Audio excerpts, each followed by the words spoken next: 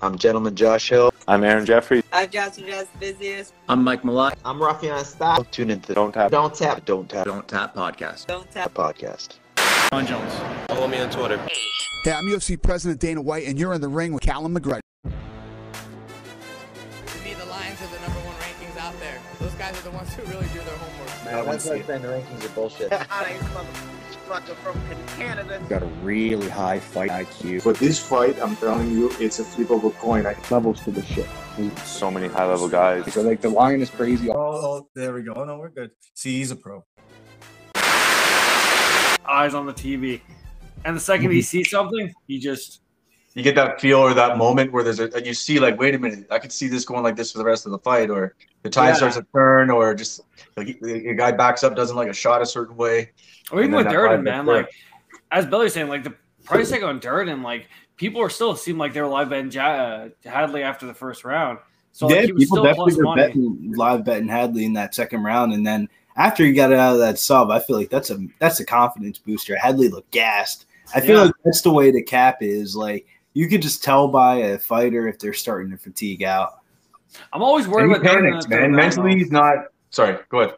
I'm always worried about Durden in the third round. Like that's always where I'm like, because he tends to gas like because he's so aggressive.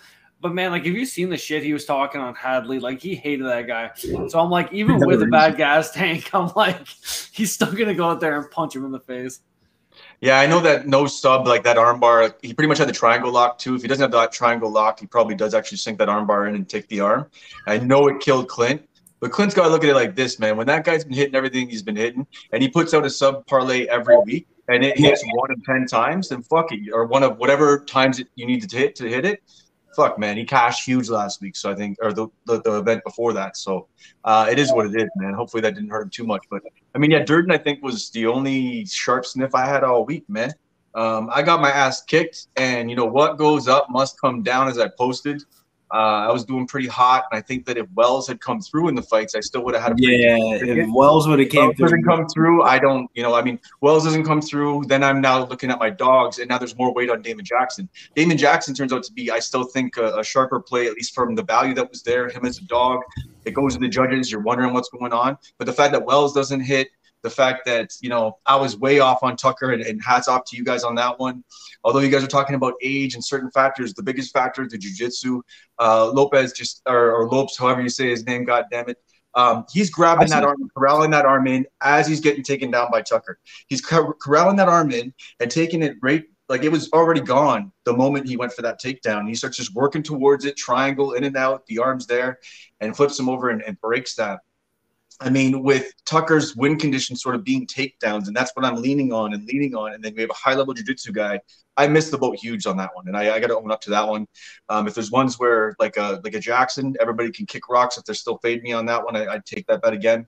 You guys are really sharp on that one, so hats off to you. But how was your guys' week? I mean, I had a rough one. I'm going to have a bounce back, and Dana White Contender Series is where I start to get, digging in a little bit. So have at it, guys. How was your week, and how was your bets?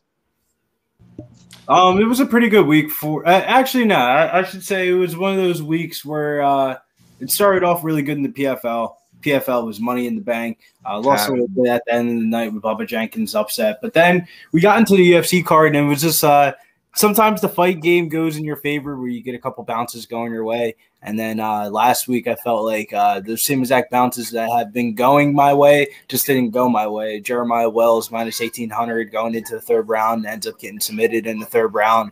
And Nacio Banamundes 2-leg parlay ended up burning me. And that was really the story of the weekend. I mean, everything else live was straight. Hit the Asu play. Shouts to you guys. You guys kind of talked me into that one a little bit.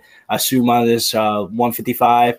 Yeah, shouts to Nick, man. Asu minus 155 money line or sub decision minus 155. We talked about the money line. It was minus 155, and then it actually put me into the sub prop, which was plus 650. That was a missed spot. I felt bad about like that. That was a missed spot for sure.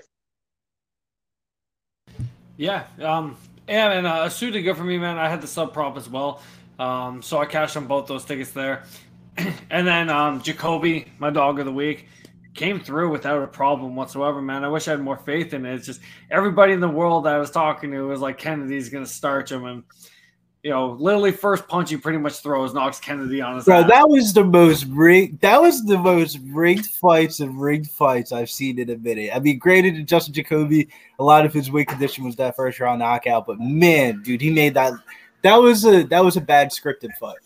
Well, I don't even know if it's because if you look at Kennedy, man, like the Dong Zhang fight, it was kind of like the same thing. Like he got hit with like an elbow that barely looked like it landed, and he just fell on the ground. So I don't know, man. Like that's the second time where sketchy things have happened whenever he's. Yeah, man. I mean, we've been on Jacoby big. I think everybody's been sort of on Jacoby up till recently, where we're that sketchy split decision loss that he won, and then his last fight, I just don't know what happened. He looks labored at the end of fights, but man, he just came out. He does have high precision striking. He is a big guy, and when he sits down on his punches, he was back up against the cage and just he lands those shots and puts him out. So, some sharp plays, some losses. I don't hate Sandhagen for doing what he did. I know that now the tricep tear has come out now. He has the tricep tear, but I mean, the dude came out, took down a guy who is a solid striker, probably not a better striker than him, maybe a better boxer than him, and he takes him down to the ground and dominates him on the ground. Like, fuck, who gives a fuck? The man went out and did exactly what he was supposed to do. If you have a Sandhagen ticket, just a line, you're laughing, or he's finishing off your parlays, you're loving it, you're clapping all the way to the bank on that one. Dana White's saying it wasn't entertaining, but fuck, what's the guy supposed to do? Even if the tricep tear wasn't there and he came out and exploited a win condition, good on him, man. Have at it. I don't need to see. I agree with you, Kevin. You're getting a guy on short notice. You know the easiest way to win the fight. You want to be a wrestler now? Well, now you're going to have to face the wrath of the wrestlers at the top of the division, the Merab Davishilis of the world. So I think that's the next fight for Corey Sandhagen. It's probably going to be like one of those wrestler type fights, Davishilis or something like that, because I think Dana White's going to try to punish him, show him the Dana White privilege about Sounds good. Do it. I love it. I love that role. Put him in that spot, sort of barred up against the UFC. And he's like one of the best social media. He's funny as hell. But I mean, I messaged him, not that he's going to message back, but if he does, I'm trying to get him on the podcast. But when it comes down to his wrestling, he got high-level wrestling practice for 5 rounds in a main event under the lights. Yeah. There's no better level up than that. Honestly, like I said this for a while, like this is the UFC's fault that you get fights like this, though, because you're telling a guy that if he loses, he's losing 50% of his money. So why would he not go out there and take the path of least resistance? Like that is their fault. And then they try and on the ledge. And he's on the ledge too, because like he's really at this teetering point, right? Like he could be the next big thing as far as being the number 1 contender again and push himself back into that talk. But if he loses any fight, it's like he's sort of there's too many guys, there's too many killers that he's going to. I think that showed the IQ of Sandhagen. You practice your wrestling and your offensive wrestling, defensive wrestling, the whole entire camp against Umar. You get the short notice replacement, and now you're like, well, I've just been working on all this wrestling shit. Now I can use this as offensive wrestling, and boom, that's exactly what happened. 4-5 decision plus 110. That was a great way to get around the money line. My question for you boys is, what is your guys' opinion about that Jake Paul-Nate Diaz fight to end out the weekend? I wish I bet. Man, I don't know. Like I wish. Like I said, like Jake Paul's gonna win decision. I don't know why he's favored for the KO, and I just didn't bet it. Instead, I had a couple of beers with me after the UFC event, and I put $50 on Nate Diaz. So I can't say much. Dude, yeah, I was mostly on Paul by decision. Diaz round 9 and 10, because if the crazy cardio dump did happen, if Diaz was gonna volume him and finally knock somebody out with his hands. I mean, it was going to be then, so I just thought, why not take a shot on that? I mean, his line did go decent, and I know, like pre-fight, he was throwing some shadow boxing in the back room, and the line was starting to move a little bit because of that. Even in the chat, we were talking about it, but I mean, yeah, Paul just looked good, man. But I even think in MMA, with everything else, he could be an interesting. If they make that line wide enough, I might take Jake Paul. Nah, is that cat or not cat? If this next fight is in MMA, I'm betting Nate Diaz by some. Dude, he had. Well, you got to hit that for sure. That's going to be a bet for sure. But all I'm saying is if the big Jake Paul comes in and slams him around a little bit, maybe lands a big shot. Like I don't know, man. I'm just saying, if the line's crazy wide, there's levels to this ground shit. I think Nate Diaz. Oh, I'm very aware. Nate Diaz probably submits Jake Paul. Nate Diaz already put him. I hate Jake Paul. I'm not backing. I just like value. And if there's a real good value on a puncher's chance, then I'll jump on that shit. So looking at the UFC Fight Night card that is coming up, this seems to be a card. This is one of those cards that just sort of put some fights together that fell off some cards and trying to get people those typical last fights that they promised them and reschedules and all this. It's a mixed mash of dangerous. But there is a couple angles. Before we get into that, though, moving forward, Dana White Contender Series is going to be every Tuesday. I implore you guys the best way you can. You're busy as hell, I know it. To try to get one pick for the Dana White Contender Series as we come into the podcast. That way we can have a pick going into Tuesday. And there was something I did last year that worked out really well for me, and I'm going to show you this week that sort of played out well. Is pick one guy from the Dana White Contender Series, parlay him up with one of your picks from the weekend coming up. It just sort of gives you a better number, especially if your favorite wins going into the Dana White Contender Series. So I do have a pick. Taking a look at Tom Nolan and Bogdan Grad. Obviously that's the first thing that jumps out, I think, at almost everybody. Up the closest, one of the closer lines, but we got plus money on Bogdan Grad. Just now, it's actually sitting at it was sitting at plus 100. Now it's at plus 130. And I think the biggest reason is the volume and the size, and I totally get that. Tommy Nolan comes in with this sort of mauling kid in the candy store approach, where he's just crazy with his strikes, so it's high volume, but there's so many holes. There's a lot there. And really, when it comes down to Bogdan Grad, he's totally the polar opposite. Well, to try to close that distance on the size right now, he's going to really need to knock on the door and come with a little bit higher volume, and really, he's going to have to at least throw 2 to 3 punch combinations to actually close that distance. But I think even playing a counter game on Nolan, who's going to come in with high volume, and we have the higher precision striker in Bogdan. This guy lands. He's got his, everybody's seen the spinning wheel kick that I'm sure has tried to cap him and seeing the spinning wheel kick knockout, and he throws those throughout his fights as well too. Does have some takedowns as well too, and Nolan's exposed on the takedowns. I did see that. Although he does have some scrambles, he can be sort of taken down and held down, and he sort of leaves his hips there. You don't have to have great entries to actually land a takedown on him. So I just think that there's paths here. I think that I might even take a look at what the KO looks like, because I just think that this, with Dana White Contender Series, you're almost better. It's so volatile. You think you have it all locked and loaded as to how the matchup's going to play out. Everybody's looking at the volume of Nolan, that he's going to come in and maul him. But I just think this is one of those spots. I'll take the plus money on the guy, especially looking at the full lineup in the list. But this is the time when you look at those dogs at plus 200 and say, is he really a plus 200 dog? Because they hit. I don't know, though, Cal. Watching the weigh-ins today for the Dana White Contender Series, that was the biggest significant thing that I saw. 6'3", 5'9". That motherfucker look huge compared. They look like they're in 2 different weight classes. I don't know if I want to pull the dog shot here on Bogdan Grad. I think skills-wise, he has more skills than Tom Nolan. It's just sometimes skills don't really matter on the Dana White Contender Series. It's about, can you peak on that night? Can you impress the boss that night in that one moment? One fight that I was looking at on the Dana White Contender Series was the main event, Cesar Almeida versus Lucas Fernando. That was the biggest thing that stood out to me on the whole entire card was the parlay 2 in that one. That one would open up at minus 300, came down to minus 225, and deservedly so. Nothing against Cesar Almeida. He has a decorated kickboxing record of 47-8 with 27 knockouts. He has power in his hands. I don't really read too much in his 3-0 MMA record. I mean, the people that he was fighting were like 5-28, 0-0, 0-0. So, I get it. He could strike, but what happens when a dude shoots a single leg or pushes him up against the cage? We see Alex Pereira, who trains with Glover Teixeira, who's one of the best decorated kickboxers from Glory MMA, somebody that Almeida has beaten before in the past. His cage grappling does not look that good at all. I can't imagine how good your cage grappling is going to look against an LFA middleweight champion here in Lucas Fernando. He fights at a Refit Pro Fighters. Fernando is coached by UFC Pride, Strikeforce legend Pedro Rizzo, coming out of the same exact gym as Ronnie Barcelos last week. So I think Brazil's got another prospect here. This dude's 9-1, 3 KOs in his last fight. He went the distance, I believe. And it was a 5-round fight. He's fought 5 rounds before. That's something that you usually don't see on the Dana White Contender Series. A lot of these prospects aren't really that proven with gas tanks and stuff like that. And that's the story on a lot of the other fights. But I think Lucas Fernando is going to put together a nice performance and win the fight. Does he get the contract? Probably so, just because it's the main event, and Dana White was on his Oprah, you get a contract last year. But I definitely think Lucas Fernando, I'm looking at that play straight at FanDuel, -225. It's coming down a little bit chalky, but I think it's chalky for a reason.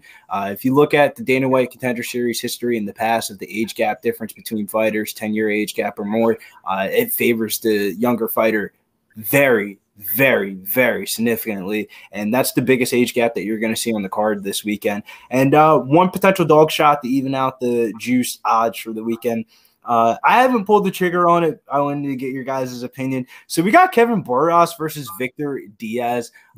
Kevin Boras, this is his third opponent here, and we got Victor Diaz, Titan FC flyweight champion, and he's coming in here on somewhat short notice, and he's coming in here at -400. I get it. It's a striker versus grappler type of matchup, and I usually lean towards the grappler, but can Kevin Boras defend some takedowns? I mean, we've seen some Peruvian fighters on the regional scene come up here in the UFC, despite what their regional scene competition looks like. I mean, 8 knockouts at the flyweight division, 100% knockout rate at the flyweight division definitely catches my eye at +290.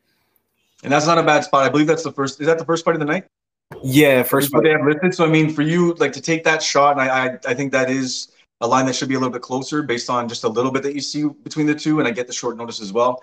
Definitely, there's value 100% in that. So, and then the idea that, you know, if you miss the dog shot as the first fight of the night, there's still 4 more, you know, bets out there if you haven't placed any other bets yet. I'm with you on the Fernando side of things. I actually parlayed him up with Khalil Roundtree. I think Khalil Roundtree is going to dust Dawkins. We'll talk about that a little later. I'm sure someone might be on that. I just think those are 2 like more solid spots on both cards.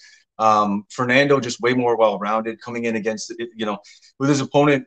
It is kickboxing. And when you see him get in on those hips, once Fernando gets there, it's a -400. It's -450 at that point. Once he gets to the ground, it's just a wrap, I think. There's just a well-rounded MMA fighter versus a kickboxer with some substance and some dynamic striking. He's dangerous. He's scary. But I just don't think that's going to really matter. I think, you know, we see a grounded opponent that gets taken out pretty handily. So solid cap on that one. The straight bet is pretty, you know, it's more, you know, it's all going to depend on who's listening, right? If you have a decent, solid bankroll, that's a sort of a chalkier bet on Dana White Contender Series. Throw that down 100%. Make that a bet for the night. That way you're, you know, walking with some money at the end of the night. But if you're looking to parlay things up, take that Dana White Contender Series, parlay it into the UFC fight night. There's a lot out there too. There's Bellator as well too. If you want to take a, you know, a chalkier favorite on Bellator and pair it up. 14 fights on Bellator this weekend, dude. That's a lot of fucking fights. Yeah, there's a whole bunch. I'm going down a path I didn't want to because I'm going to get made fun of for it. But when you give me the crazy plus money, we'll talk about it at the end. It's not one of my plays on the podcast, but it's something I gotta, you know, highlight to people because it's just a crazy line and people parlay that shit. Yo, Josh Hill might fuck you all. So, anyways, we'll get back to that in a little bit. In our group chat, we were literally like making bets on how quickly Callum was going to bet on Josh Hill. Well, I didn't want to, man. I really like between. We'll get into that too, but we'll finish on Dana White Contender Series. But even between Aaron Jeffrey and between him and Josh, I'll get into it at the end. That I like when I break it down for you, you can be like, well, yeah, that sort of makes sense. And if you're going to try to parlay the guy, that's all I'm trying to talk people off. Like, you want to make your straight bets? You see an angle on it, we'll get into it. But I mean, there's just. I got a question for you before we hop off the Dana White Contender Series topic. Stay on again. How do you guys feel about the Peyton Talbot versus Reyes Cortez fight? You got Talbot coming out of Uriah Favors fight organization. I believe he's the bantamweight champion over there. And then we got Reyes Cortez coming out of Fight Ready MMA. Is Reyes Cortez going to wrestle? That's the question. I don't know. Man, if you look at Talbot, man, like even like he gets taken down fairly easily, but he sprawls and gets right back to his feet. And I think his cockiness, his arrogance, like I heard another guy comment saying that he kind of has the Sean O'Malley effect to him, the way he just shows that arrogance in the cage, which I do have to agree with. And I think that even if he does get taken down, he's going to be able to get back up to his feet and just style on this guy.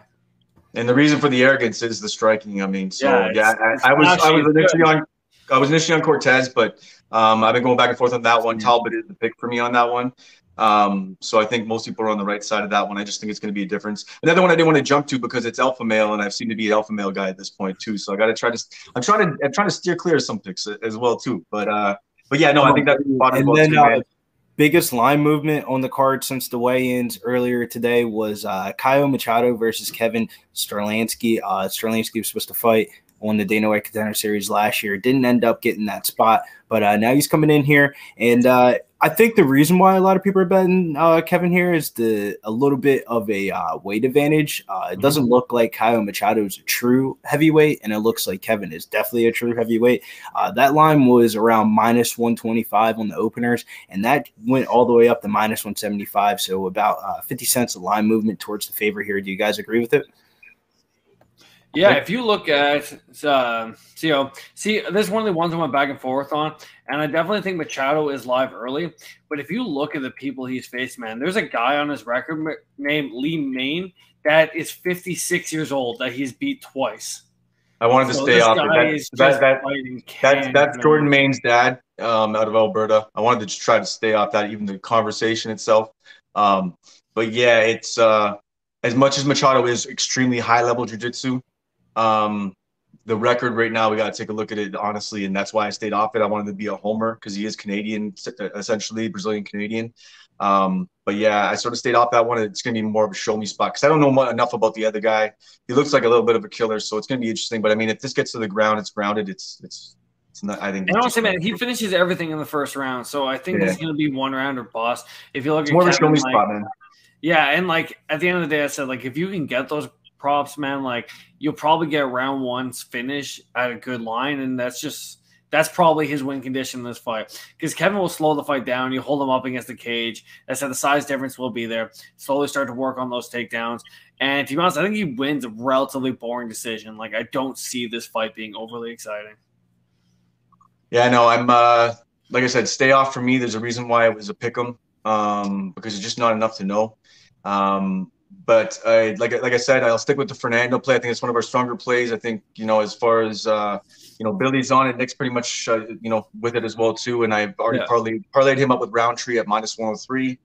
And the line's coming down a little bit. Let me finish on the Bogdan because I didn't get to finish up on that. The last thing I'll say to you, if you were even looking at the Bogdan line, but the side is scaring you and you don't want to, go at the plus 130, I think what this is going to be a case of is you see a lot of finishes in Dana White Contender Series. It's going to be timing beating speed. So if you're going to be on the Bogdan side, look for the KO right before pre-fight. See what the KO prop is. He does have power in his hands. He does time his kicks really well. And I think that's what we're going to see here. That's what I'm sort of looking at for the plus money. I'm sort of banking on. It might be what I sort of ship to as a plus money KO. Because I just see that speed is great, but timing will be there. And I think that with this guy, it's the case in this scenario. So just a little thought to finish that off. But I think I'm pretty happy. I think we hit a lot of spots in the Dana White Contender Series. We got a lot coming up, man. We got Smotherman coming in next week. I'm excited for that pick. I'm going to be on that almost right away. And we got a couple of other guys coming out of Canada as well, too. Syracuse City is going to be one of the biggest favorites likely of the season. So, I can't cash on him. I was hoping he was going to be a secret, but apparently not. So let's jump into the actual UFC picks. I'm going to let you guys sort of lead it off. Billy, why don't you take it away? Yeah, first spot on the card. This one actually maybe double flash here. This is what we like to call a Pub Torturio, Gambler's First Glance. Mike Breeden versus Terrence McKinney. First glance, you would think, what? Terrence McKinney's back on the fucking card. This is definitely the UFC setting up Terrence McKinney for a W here, and I think it's going to come inside of distance pretty early. I like round one, minus 125. Inside of distance is minus 210. FanDuel dropped the rounds 1 or 2 KO props. I think this is a Terrence McKinney smash spot. 100%. And as you saw, that was on my early lean. Don't know what's the line at right now for round one? Round one is minus 125. Inside of distance is minus 210. Terrence McKinney minus 3.5 on the spread is minus 260. So that's telling you everything you need to know on this one. Right there. Money line is minus 275. Yeah, I mean, McKinney coming off of the loss to Nas. I mean, it was a submission. So we're not coming off a KO, quick turnaround. Let's get him back in there. And he didn't look that bad at the beginning of the fight. Breeden had been KO'd in 3 of his 5 losses, sorry. So, I mean, he's hittable. And I back Breeden in the fight because he does have some decent boxing, but he's still hittable. And I think that once McKinney touches him on the chin, I think this is going to be early off. Like, it's going to be 1 or 2, and that's it. The lights are going to go out. I like McKinney round 1 or 2, and I like the KO prop. But, I mean, it's going to be a McKinney early finish. We just got to find the value as the lines come out and see exactly where that is. But, I mean, you got a couple of good lines out there already. I normally haven't backed McKinney just because of the, the bang or bust approach to his fights. But I think McKinney's the spot on this one, rounds 1 or 2 for sure. The KO looks good to me. Yeah, don't share the same confidence you guys have. I definitely think he wins this fight. But Terrence McKinney's been a guy that's been all over the place. So taking the fight on relatively short notice. Like, I don't know if he's been in the gym since his last fight. Like, a lot of these guys, once they win, they're going right to the bar or they're going right to fucking pizza. Like, they're just living their best life because they've been doing nothing but starving themselves. So I don't know what he's going to look like when he comes in. Like, obviously the line reflects, and most people will be thinking he's going to win. And I said I will side with it. It's just this fight's kind of a no bet for me because I don't know where Terrence McKinney's going to be at. But as I said, odds are he starts him in the first round. The only thing that I would do is if this fight gets over a round and he had Brennan dead to rights in the first round, I'm going to hit him going into the second round for sure. Because if for one thing's for sure, even on a full fight camp, McKinney doesn't have 3 rounds of cardio. So yeah, it depends on. That's the only thing I see on this fight. As I said, I'd be very surprised if he didn't just win this one in the first. But the line's really wide for me. Just be careful with how you're just don't over measure his tiredness, because if he does even sort of have anything left in the tank, even a little bit in his tank could knock out Breeden. That's the only thing. Sure. There's so much power there. So, and yeah, like I said, I get it, man. I've played off McKinney fights like crazy, but I just think that this is going to be one of those spots that it happens. You go, yep, that was supposed to happen. And, it's just sort of one of the easier cashes. But, I mean, who knows? Breeden could come out, take a bunch of shots, and we're like, what the fuck? Because we don't know what goes into some fight camp sometimes and what messes with guys and losses. So, but that's the fucking game we play, right? So I think it's a little bit better that he's coming in on short notice. You want to get that nasty taste out of your mouth. And as soon as he got that loss the next week, Kevin Holland fought. He went through the whole entire process for Kevin Holland. Kevin Holland looked amazing, career best. I mean, that definitely got to give you a vote of confidence and reinsurance that you're doing the right things and you made the right moves. Because he had a little bit of problems with his camp. The fight before the last, I think it was the Bonfim fight, his cornermen or whatever, they were doing the wrestling practice drills, and he ended up giving him a black eye. He almost had to pull out the fight or whatever. It was something weird where he ended up firing his team or whatever, and that's what made him move down to Texas. And then he didn't look too bad in the first round, but maybe this is the fight. You know how sometimes with fighters, they lose that first fight when they switch camps, and then the second, third, fourth fight, that's when we start seeing the camp improvements. I think this is a very easy winnable fight for him. I think now, isn't he sober though? I was going to ask because I thought that he actually die from an overdose and came back on the table. I'm pretty sure he's one of that was an LFE. So I don't know if he's drinking or not. So if he's not drinking, then what is he like? Maybe Doughboy eating some pizza, but at the same time he's a wrestler too. So I mean, yeah, I'm on McKinney, but I get the whole idea of coming off of the relief of being out of a fight, off of a camp, and maybe you let the belly hang out a bit. But I think he's good to go. Nick, I'll let you come in with your spot because I was sort of back in that spot. That was one of my plays as well.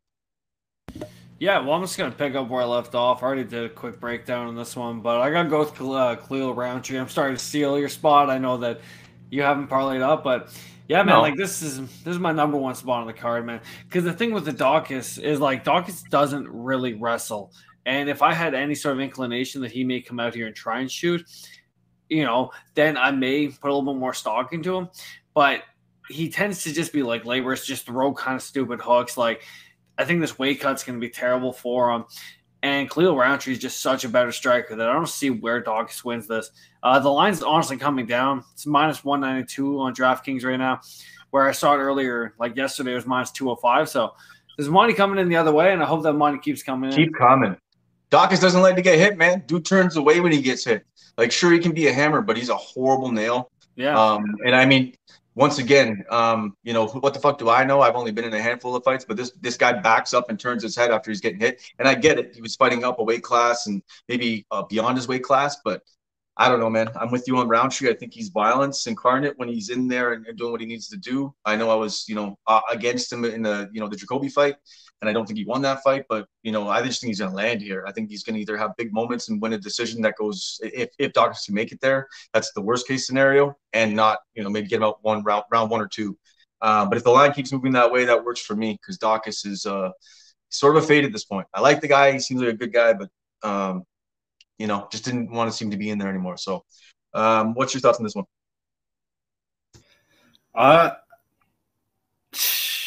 I think Dawkins is probably going to get knocked out. This is a pink slip fight. This is he's got 7 fights in the UFC, 4-3.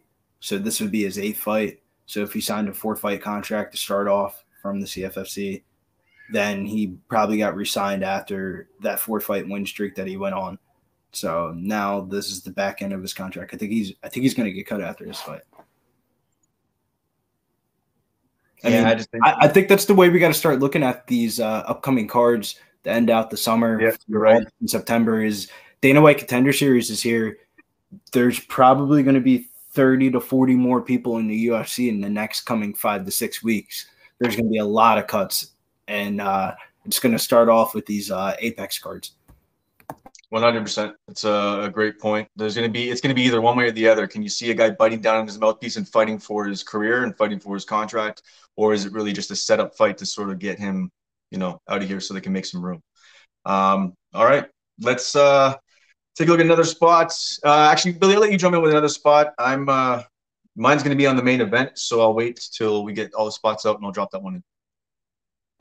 Yeah, my second spot here is going to be a favorite. Kind of burned me the last time against William Gomez. Francis Marshall here at -160. Line's going up a little bit, open up at -150, going up to -175. Kind of reminds me a little bit of the Diego Lopez line movement from last week. Not the same fight, but the same line movement. The under here is at -146, and that definitely accounts for Isaac Dalgarian's win condition, which would be in rounds 1 or 2, something early with the flash knockout. But I think Francis Marshall's the more well-rounded fighter. His red flags would be his cardio. And I don't think the cardio is going to be a concern here. I think he actually has better cardio than Dalgarian. So I think he's a deservedly so favorite. Eyeing that up as a potential play for this weekend. Yeah, this is one I'll disagree on. With no real conviction, just because we don't know a lot about Isaac. But I do think Isaac is potentially the better wrestler. Unfortunately, we've never seen him face a real MMA wrestler like you have with Francis Marshall. But I feel like if he's able to get him on the ground, if you go on YouTube or you watch any of this guy's wrestling career, man, that's all people hype him for. And although they haven't given him the most favorable matchup to come into the UFC, as a dog shot, it's one I'm willing to take on this card because I think this card is going to be relatively favorite heavy. And if he can put Francis Marshall on his back, I don't know if Francis Marshall is going to be able to get back up. You watch this guy's fights, man, and it says, unfortunately, the sample size is small. But the second he gets people down, man, he's doing work. So I think he beats Francis Marshall on the spot. But once again, there's not enough out there. Maybe I got to hate on for Francis Marshall too. I don't know. My best. I think he might talk a little bit. I don't blame you though. I was looking to back Isaac Dalgarian against Danny Argueta when he came in on short notice and ended up pulling out the fight. Yeah, it's just my thing is if he comes in here and he looks as good as what people think he may be, you're not going to get this type of plus money on him again, too. The line is dropping, it was +160 or +150 down to +130. So money's still coming back in that way. So I'm going to hit it because if this thing gets anything lower than it is, then I think the value is going to be gone on it. Just because we have the sample size on Marshall, we know what he's capable of doing.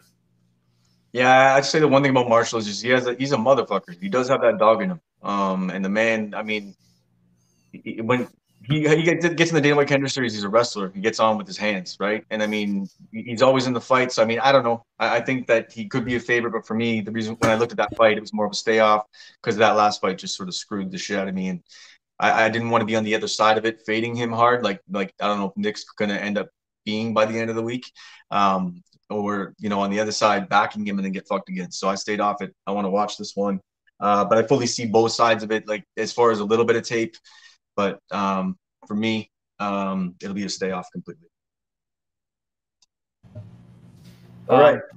Yeah, man. To go into my next spot on this one, this is one that, like, you're going to take shit for Josh Hill. I'm probably going to take shit for this one. But I'm going to ride with Cub Swanson, man. This guy's always been somebody that I could bet on. I said I don't see this being a very dog-friendly card. Like, I think there's a lot of favorites that are just going to come through on this one. And I think this fight's a lot closer than the line suggests. Hakeem's the type of guy that does well whenever he's able to control the pressure. But Cub Swanson, man, whenever he gets into a flow state, he's all there. And if there's one thing that was exposed in the Hakeem fight, or in the Julian Erosa fight against Hakeem, it's his wrestling. And Cub Swanson is a very well put together fighter. And although he's not somebody who uses his wrestling, he has used it in the past. And it's something he always has in his back pocket. So I think if he watches that Julian Erosa fight, I think he can see a clear path to victory. And I think between him and his coaches, they're probably going to come in here a little bit more wrestle heavy and try and repeat what Julian Erosa was able to do. Yeah, not a bad spot. I mean, I don't know. I've gone back and forth on that. I mean, is Swanson done? That's the only question for me, because I know the power's there. I know he has the striking. He is the definition of that dog in him, and he definitely could start to land. And then you're like, fuck. Well, this line definitely shouldn't have been this wide. So I see the value dog in that 100%. Obviously, I think a lot of people are looking at that like, do I look at it? But another one, stay off from me, because I just don't. I don't know how that one actually plays out. If Swanson shows up and just starts landing, I don't know what side to be on there. So, what do you think, Bill? A little bit nervous. Yeah. Just a fight that I'm just looking to stay away from, because Akeem Dawadi did not look like himself in this last fight, and I don't know if it's recency bias, but I don't know, man. It's just like this is one of those fights where you would have to parlay, and this could be a parlay buster. It really comes like if Swanson is still Swanson, and he's still like mentally, he still wants to be in there 100%. He's not thinking about retirement. He comes out after a really good camp. As you get older, sometimes you have good camps, bad camps, and injuries pile up. Sometimes you go into a fight with a bunch of injuries. Sometimes you go into a fight with none, or at least moderate amounts. So if he comes in and all the recipe is there, then that's what that value on that line is there 100%, because I think he has the tools to finish the fight, if not even win rounds. So what do you think about even maybe a spread play? I think this is the definition of potential spread play, because he could potentially knock out Dabadou and or win a round with some volume, or like some damage volume. I think he'd get knocked out by Hakeem, though. A lot of Swanson's losing. It's usually inside the distance. But Hakeem's been going to the D1, right? Like but this is the co-main event for a reason. They definitely want action, and they definitely want violence. I think this is more of an under spot than after Sandhagen. Dabadou's not coming in with a D1 wrestling game plan in front of Dana. Not at all. This is the Apex. Yeah. The Apex is buzzing this week. You got to think about it. Dana White Contender Series is on Tuesday night. Wednesday night is when the Paris Slap contest in the Apex, and then Saturday is going to be right back in the Apex again with the UFC fight card. So Dana's got a lot of money invested this weekend, and he wasn't too happy going out to Nashville. So I definitely think he wants some violence this week. Much respect, Corey Sandhagen. You do you, motherfucker. Don't worry about anybody else. Cash that check. All right, I'm going to come in with my final spot. Rafael dos Anjos against Vicente Luque. I just remember watching Luque's last fight and just thinking, wow, he's hittable. Like, I know he lands. I know he's dangerous. And I know he lands. Like, I looked at the volumes about 5-3. So we have Luque landing about 5.5 shots, or whatever the hell it is, to about 3. So we have a lower volume in Dos Anjos.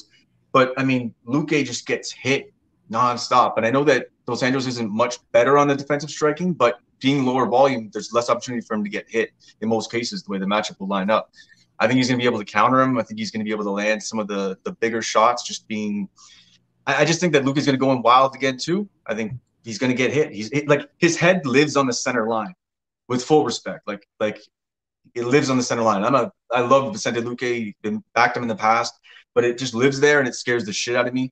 I know on the ground he is scary with his submissions as well too. But I mean against Chiesa with a neck choke, I don't know how much value that has anymore at this point. I think he even admitted that that's his kryptonite. So.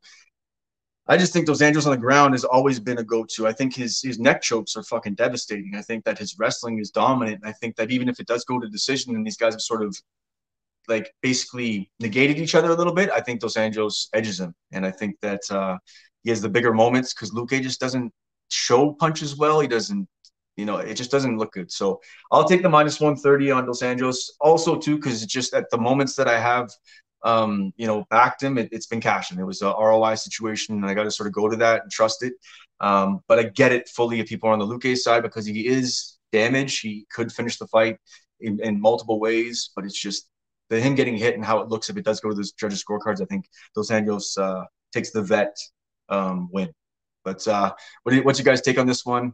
I'm not going to be touching any props in this. -130 hit. That's it. Money line. If the line gets better for you and you're on the Dos Anjos side, do your thing. But I know I'll be faded by some people, but I'm going to go with the vet and Dos Anjos. Yeah, I actually like Vicente Luque in this spot. I think this is a little bit of a undervalued spot for him. He just didn't have a good 2022 year. I mean, he lost 2 fights. The Jeff Neal fight was a dog fight, got his ass whooped in that one. And I just think it was a product of the year. Sometimes when you're in the fight game and you're in the game for so long and it's like 7, 8 years and stuff like that, and you're starting to go on the rise, some years you're going to go 3-0, other years you're going to go 0-2. That's just the way it goes after you fight a lot of fights. And I just don't think Rafael Dos Anjos is somebody that I'm afraid to fade. I mean, he's going to try to go out here, strike a little bit, mix it up with the takedowns. And I just don't think he's going to be able to get the takedowns of Vicente Luque. If Vicente Luque has a good takedown defense, and even if he does get taken to the ground, he has a sneaky submission game. We've seen that against Michael Chiesa before. So I like Vicente Luque, +100. Nice little dog shot to end out the night. I'm right there with you, though. I don't want to get cute with the prop angles on this one. Yeah, there's no point because these guys, I mean, I get what you're saying. I totally get your side. Like, sometimes fighters have bad runs, and what he has shown at his best is still there to be had, right? So, but yeah, no, I get it, and we could be on either side of it. And I think that over -150, then I'm not really a fan of those Andrews at that point. I don't see the value in the line. I like it under -150, and that's where I see the value on it because I could see these guys fighting 10 times, and one guy finishing one a couple times, one guy finishing another a couple times. But like I said, I still see the edge on one side. You see the edge on the other. Nick, what do you see? I see this being a perfect live betting fight. I don't think anybody can go into this fight with real confidence on any which way it's going to go. Both guys haven't looked the greatest as of late, and well, RDA maybe a little more than Vicente Luque. But what are we talking about? Sorry, I gotta cut you off. As of late, he's looked great. The only fight where he got sort of outclassed was Ziv, and that's like possibly one of the best strikers in MMA right now. No, that's fair. That's fair. I'm just what I mean by that is like no, it's good. It's like I was more looking back to like the Brian Barberena fight where that was just like a complete setup fight, and it's just the thing with Vicente Luque, man, is like I said, it's either going to come out, he's going to have the dog in him, or he's not. And like I said, like I've looked at this fight back and forth. I do lean RDA as well. I think there's a reason why the line isn't moving that much either way, though, because I think people are sitting here like me going back and forth, being like I said, I'll probably live bet this fight because it's an even money fight. You're going to be able to get value either way. And I think if RDA comes out, starts landing takedowns, or just kind of gets into like a decent state of striking, you're going to see where he's at. And if Vicente Luque comes out and just cracks him, and you see RDA, like you'll see in that facial expression if he doesn't want to be there whenever he starts getting hit by a guy like Vicente Luque. Mm-hmm. And I think you could probably swing the other way. So, but I don't have a clue what's going to happen in this fight. Yeah, I get it. 100%. I mean, you can't tell me though, Vicente Luque is not one of the most like dangerous like fighters. I think a potential way to go about this, if you don't like either of the sides, could be the under. I think we might see an under in this main event. Maybe a RDA on the ground or a Vicente Luque knockout. I think these two boys are going to want to prove a point. I mean, if you look at RDA's career, he's at that point right now where every fight counts towards the end of your career. I mean, if you think you want to make this one last push, that's the only reason why he puts on the gloves. It's either now or never. If you're Vicente Luque, you're on an 0-2 run after kind of being built up by the UFC. So it's either now or never. So I could definitely see this fight being a sneaky under if people are going to take money on the over. How is Vicente Luque only 31? That's what I'm saying, man. He's got a lot more. He's got a run in him, man. And I think this could be the start of the run, man. I thought these guys were similar in age. I just looked at that now and I was like, what the fuck? Yeah. I think it's pretty straightforward though on this card, man. Like I think McGee is probably my favorite fight this week. I think he's just gonna come out here and ragdoll JP Buys. Problem is, once again, he's a minus 400. So what do you really do with that? But as I said, man, I think this card's gonna be relatively favorite heavy. Like I think Luana Santos just completely destroys Juliana Miller. I don't know why people are betting on that side. I think that feel like that for the Ariam fight against Montserrat Ruiz. I know Ruiz is cashing big dog tickets for people in the past, and everybody likes the net tax. But I feel like that girl Ariam on that Easter card of Israel Adesanya and Pereira, we backed her against Sam Hughes. And granted, she lost the fight, but she almost submitted her in the first round. Who's to say she doesn't submit this girl in the first or second round? I think they're giving her another shot at a winnable fight. Yeah, for sure, man. Also like Martin Boudet a lot. Minus 218, minus 200, a little chalky, but I think Josh Parisian's absolutely awful, man. I think it's going to be a good fight. It's going to be a greasy heavyweight fight, but I'm fairly confident Boudet in this one. Yeah, and I'm right there with you. And I like AJ as a dog slightly, plus 125. Yeah, I like that one. I just want to see the weigh-ins for that one. Tafon fighting at this weight class, he's cutting a lot of weight. AJ Dobson, I just want to see those two face off, just so my eyes can confirm it. If I lose a little bit of the 10 cents on the line on the dog, so be it. But I just want to see a little bit more information. Maybe watch a couple of interviews, see where both fighters' heads are at, because I like the dog shot potentially in that one too. Marcus McGee minus 430. That price tag kind of shocked me, but then once you really dig into the fight, I definitely would agree with you on that one. And then the last fight I wanted to ask you about, what are your opinions on this Josh Frem, Jamie Pickett line? Is Josh Frem really supposed to be 310? I think Jamie Pickett's absolutely terrible. He's terrible, but man, it's Josh minus 310.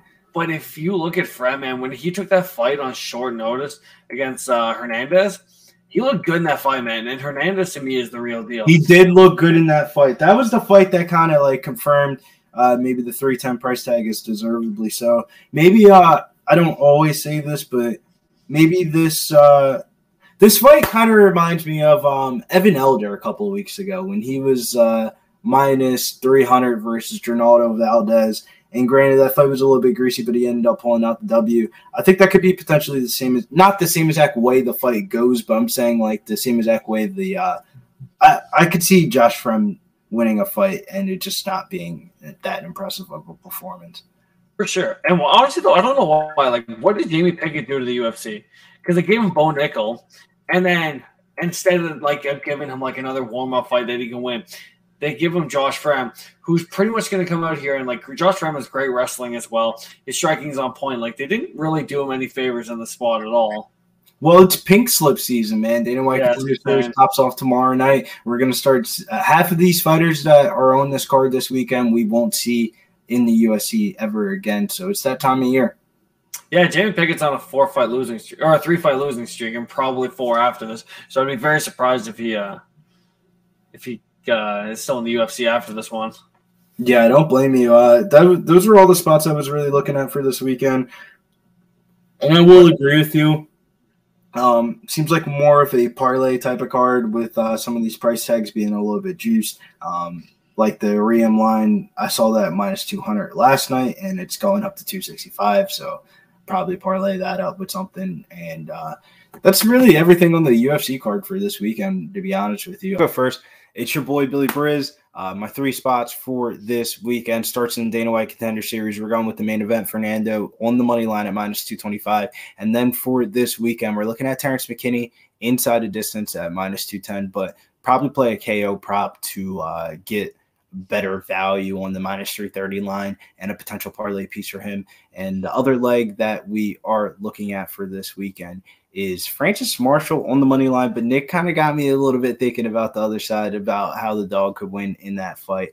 And then last pick, me and Kyle were going against each other in the main event, Vicente Luque versus Rafael Dos Anjos. Make sure you guys comment on the video below. Who do you guys think is going to win on the main event?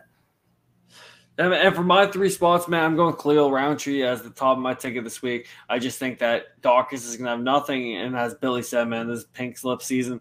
And Dawkins isn't going to be in the UFC much longer. I'm taking a fairly large dog shot on Cub Swanson this week at plus 195. As the line continues to go down, I'm probably going to hit it sooner rather than later. I just think this line's wide, man. And if I see value, you don't got to be right every single time when you take the big dog shots. You just got to be right sometimes. And for the last spot of the week, I didn't get too much into it, but Marcus McGee is the top ticket for me this week. And I already have a parlay with Marcus McGee and Khalil Roundtree wrapped up. Yeah, what's the odds on that parlay for this weekend? Sec.